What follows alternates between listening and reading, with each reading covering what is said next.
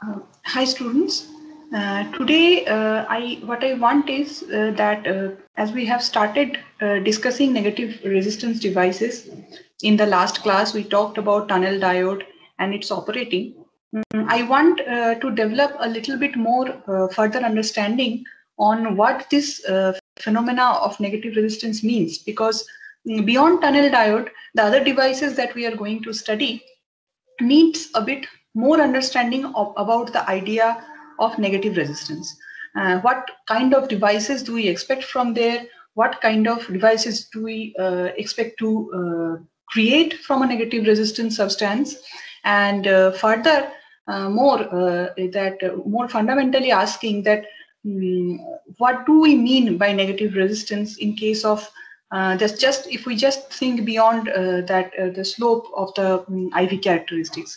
So today I'll just have a very quick discussion on these aspects, and I hope that this will help us to understand the devices that we are going to discuss next, gun diodes and impacts, and that family. So the first thing that I need you to appreciate is that these devices that have negative resistance, we expect a graph where IV characteristics will be something like this, where your current in a certain region, at least your current should decrease as you are increasing the voltage. The current should decrease as you are increasing your voltage. Something like that gives us the understanding of negative resistance, right, from the slope of the graph. But beyond this, if we want to think, there is also another aspect that we can think of, and that is in terms of the phase of current and voltage. Okay, so if we think about that, if we think about a device where with time I am seeing that how my current and voltage both are changing, I want to plot them, then say for voltage I'm having an AC kind of a response where this kind of a voltage is being applied to the system. Okay, now in this scenario, if I have a current, if I have a current that is also varying in a similar phase. Okay, so there is no phase lag between the current and voltage. Then from this graph, this kind of a behavior, if I want to see that what is the resistance that I expect from this kind of a device, then I can conclude that the current is increasing when the voltage is increasing. So up to this point, the voltage is also increasing and the current is also increasing, right? Beyond this point, the voltage starts decreasing and the current starts decreasing. So the phase between these two signals that we see here basically shows you that the phase lag between these two parameters, current and voltage, basically can reflect the resistance. So you can just see that which direction I am heading towards. That if I have a system where the current and the voltage are out of phase, so my voltage is something like this, while the current is going in a phase lag, in a phase lead or lag, where you have out of phase behavior of current and voltage, then what do we have here? If here I want to track, then I see something really interesting, that as the voltage was increasing, the current was decreasing, and again when the voltage was decreasing, the current is increasing, right? So this is the first important point that I need to highlight about these negative resistance devices, that don't just think in terms of the IV characteristics where you have these slopes which is going the other way, but in case of AC signals, the phase of the two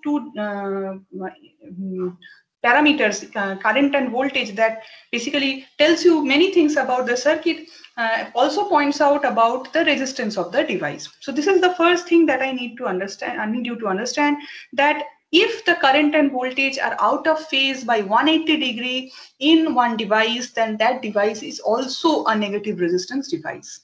Okay, so in a negative resistance device, you expect the current and voltage to be out of phase. Okay, so that is one very important point that I needed to highlight. The second point also comes from here only. So that second point you can also understand from here only is that is about the power. Okay, so here I will introduce two points, two classifications of devices: active device and passive device, which I think some of you might have heard of. So active devices and passive devices can be categorized based on the power generated or the power dissipated at the device. Okay, so how do we categorize this power? So we know that power is given by, so power dissipated or power generated at a certain device will be given by I square R. Okay, but what is the sign of this I square R? Okay, so if I have this lagging thing that these two are out of phase from each other, then this resistance that I have here is negative, right? So in case of positive resistance devices, what I expect is that the power is going to get dissipated. So that device is bound to absorb some power, use some power to perform the actions that it is supposed to perform. But when the resistance becomes negative, I have a negative sign in front of it. I have a negative sign in front of it because of the resistance being negative. So that basically means that if I square R in case of those devices which were absorbing power, if you consider that to be positive, then this is negative, right? So there the phenomena was dissipation of power, usage of power. Then something just reverse of that is supposed to happen in case of negative resistance devices. So in negative resistance devices, you are supposed to gain some power or generate some power at those devices. Okay, so these devices simply means that these devices could be used as generators. Okay, so they can be used as generators where you can have some power generated because of the negative resistance of the devices. So these devices are basically called active devices, whereas which generate power, whereas the passive devices are those where you have absorbance of power. So here you have positive resistance devices and here you have negative resistance devices. Okay, so this is the second point that I needed to highlight based on just the sign of the devices, of the resistance of the devices, that you can have a positive or a negative resistance, and that can point out that the system with that you are dealing with is a generator or it is absorbing some power, using some power. Okay, so these are the 2 points that I needed to highlight, and there is also a third point that that is a little bit more mathematical, and that is directly related to what we are going to discuss in the next class. So let me just that as well. And for that, I'm going to use a little bit of our Maxwell's equations, which I guess you are familiar with. If you are not, you can go and have a look at the Maxwell's equations. So here I will just manipulate the equations a little bit to show you another beautiful property that is expected in a negative resistance devices. So the third property we are discussing is completely mathematical, has a completely mathematical basis, and from there we see a beautiful phenomena that is basically observed in gun diodes, and we'll talk about that in the next class. So this comes as a derivation from our Ohm's law, where you have the definition of current density JEV, right? In number of electrons, charge, and velocity. So this is the current density. That is also given by sigma E from Ohm's law. So Ohm's law tells you that J is equal to sigma E. That is another form of Ohm's law, and we know that. So we are accustomed with all these terms. If you forgot anything about these definitions, just refresh your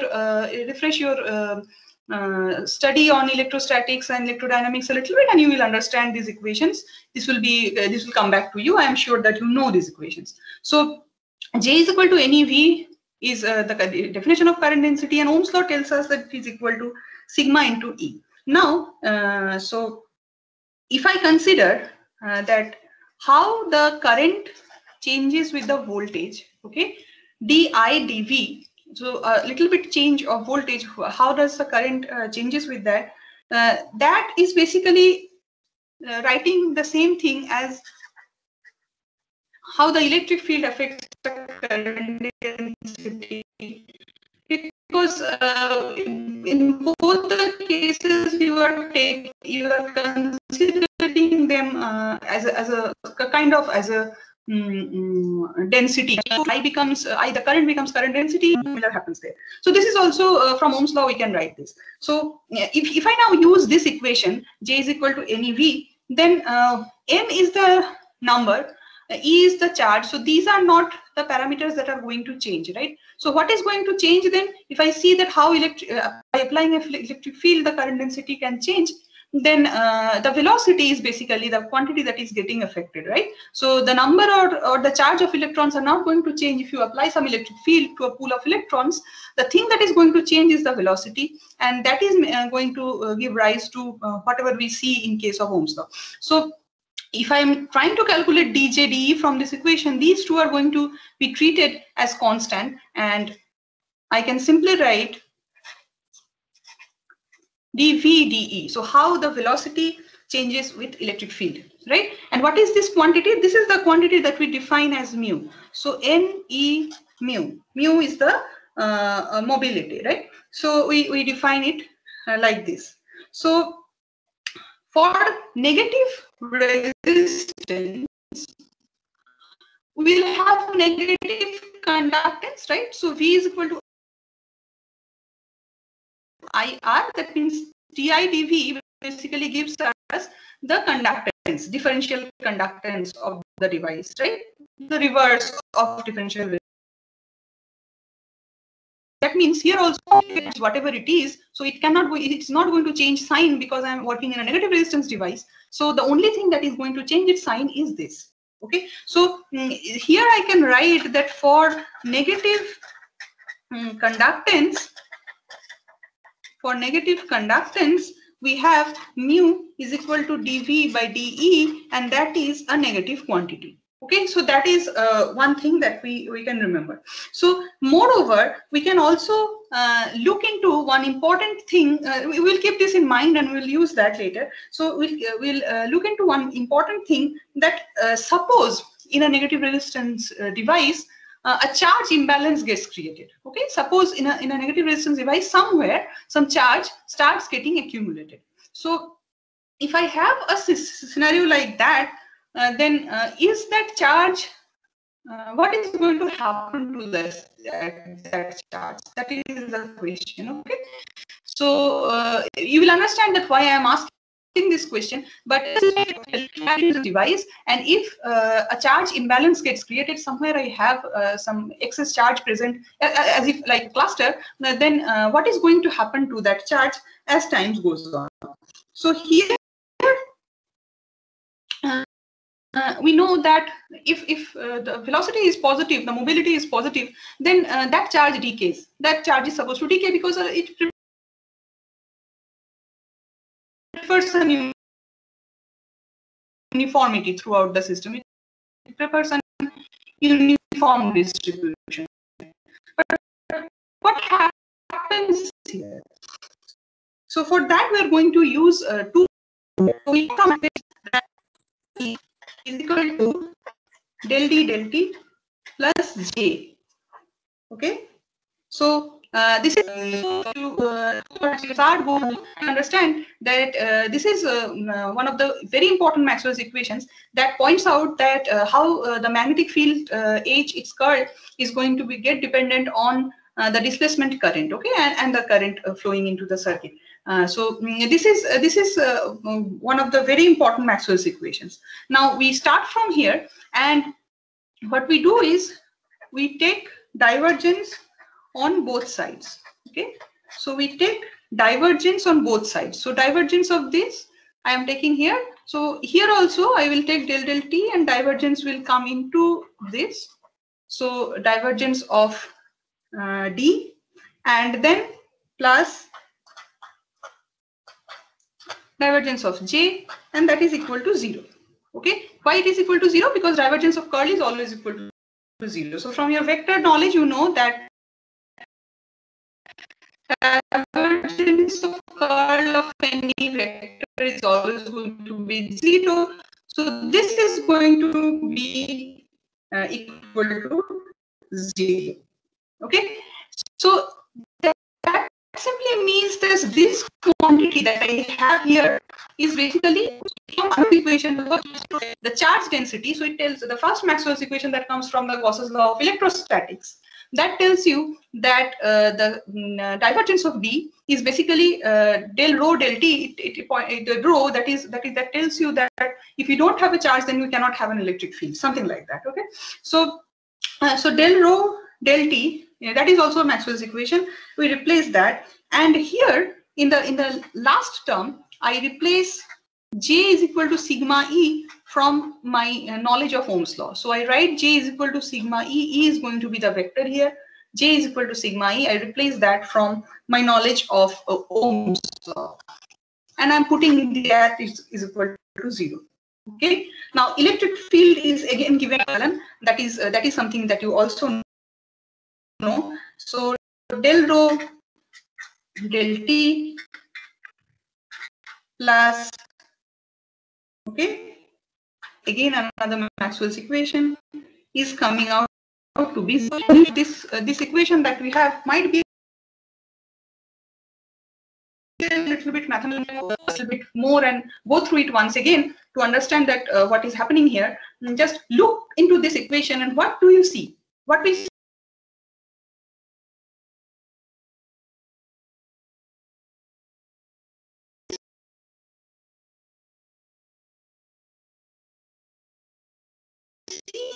here is the charge is going to obey a relation like this, because the solution of this is going to give you how rho changes with time, right? It is going to give you how the charge density varies with time. Okay, so if we have an equation like this, okay, if we have an equation like this, then the charge density, how it is going to change? It is going to depend on what is the sign of the quantity sigma by epsilon, right? What is the sign of the quantity sigma by epsilon? So sigma, because this is going to be an exponential solution, right? So you are going to have something like rho 0 e to the power minus sigma by epsilon times t, something like that is going to be a solution of this equation, right? Okay, and what is sigma? We have defined that, right? So here I have seen that sigma is basically given by NE mu, right? So sigma is basically given by NE mu. Okay, so if I compare these two equations, that is what I get, right? So that simply means that with time, the charge will increase or decrease, basically depends on the sign of mu, the mobility. Okay, and if I have a negative resistance device, then because of the negative, for negative conductance devices, we have mu also negative. If I have a charge imbalance and a heterogeneity, heterogeneity growing inside a negative resistance device, that is supposed to increase with time. Okay, so this is a very, very important understanding, that if I have by chance in a negative conductance system, if I have by chance a cluster of a charge, okay, a charge imbalance happens, and somewhere I have a cluster of some charge growing, then that particular thing will not decay with time. It's not going to prefer a homogeneous kind of a distribution, but it is going to grow with time, and that charge is going to accumulate further and further in that particular position. So this is a phenomena of charge accumulation. So this is a phenomena of charge accumulation in negative resistance devices, charge accumulation, and we will see that how this leads to a phenomena called dipole formation, and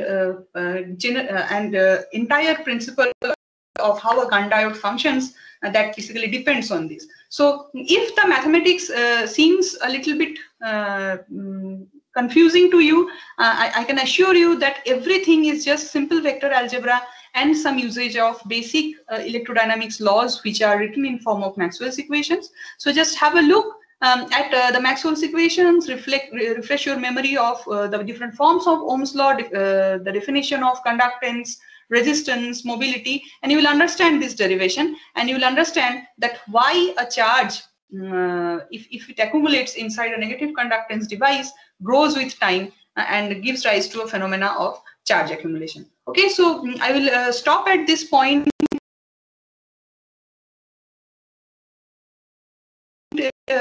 and some deep understanding about the negative conductance devices, the phenomena of charge accumulation, the power generator thing, that it is basically generating some power, and also the fundamental concept of phase and how it can be related to negative conductance. Okay, so I will stop at this point, and we will meet at the next class and discuss the device which is called a gun diode. Okay, so see you in the next class.